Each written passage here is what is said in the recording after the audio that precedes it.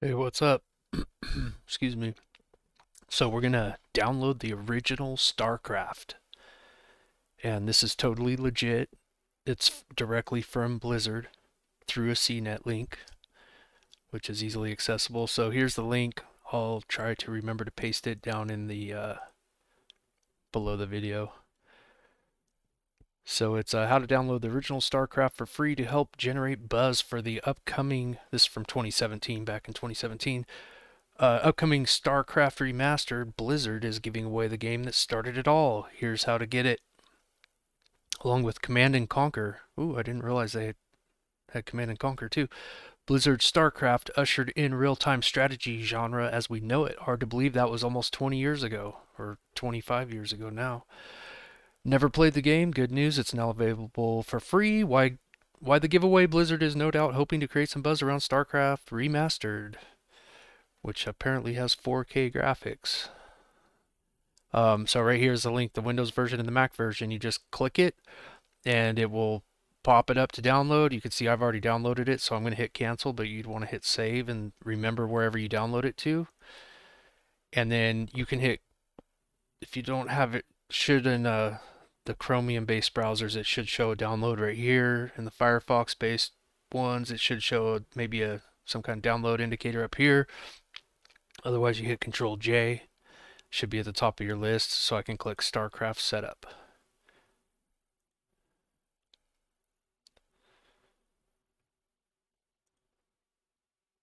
And it's going to update your BattleNet agent.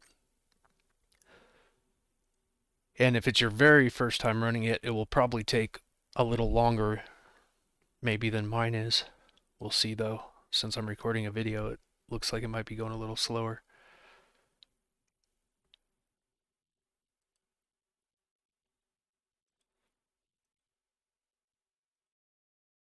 All right, so after a minute, you should get this screen.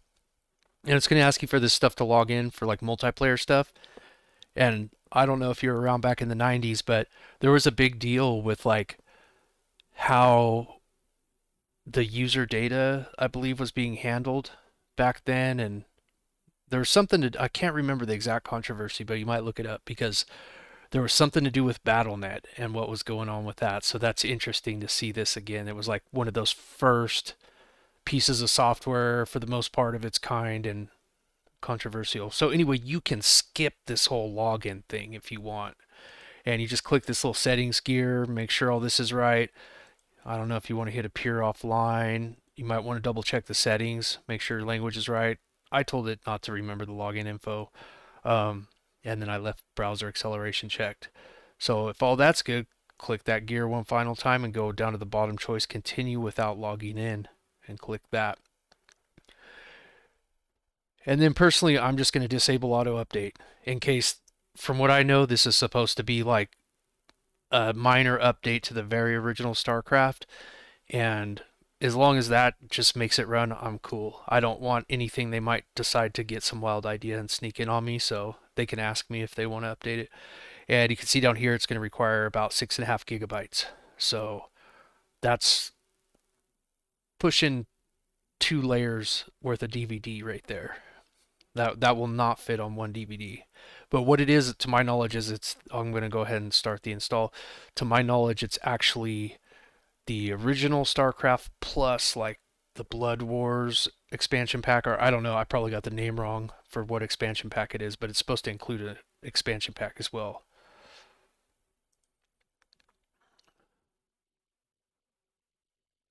Oh, I see what they're doing. Okay, so I guess this is the old BattleNet, which I never used, but it's very Steam-like, I feel like. I don't know if this is a newer version of it or not, but maybe this is a good idea for them market-wise to get people to sort of like install their app store, so to speak, right? So now all of a sudden I have this ecosystem that they're drawing me into. So it looks like I'm going about 2.5 megabytes a second. I still have over 5.5 gigs left, so I'll pause it and be back in a flash. All right, back in action.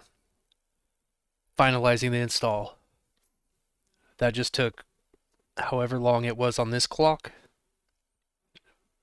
with subtraction and factoring 60-second rule, whatever.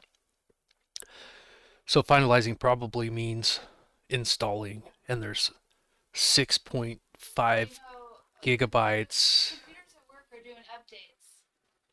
They'll restart the whole since he upgraded the computers. Oh, are they running what? Whatever, I didn't even look, but now it'll just like update, restart the whole freaking system. Right in the middle of the shift? Yeah, I mean it was early in the morning is when, but it was in the morning we already had opened, and then all of a sudden it just like resets itself, you know. Wow. So whatever you do, and then you have to log back into the copy manager program to get that all rebooted up, to like whatever. All right, now we can hit play. So for those of you that didn't hear that, the coffee shop was just upgraded to newer Windows PCs at the point of sale systems, and now they reboot when they feel like it.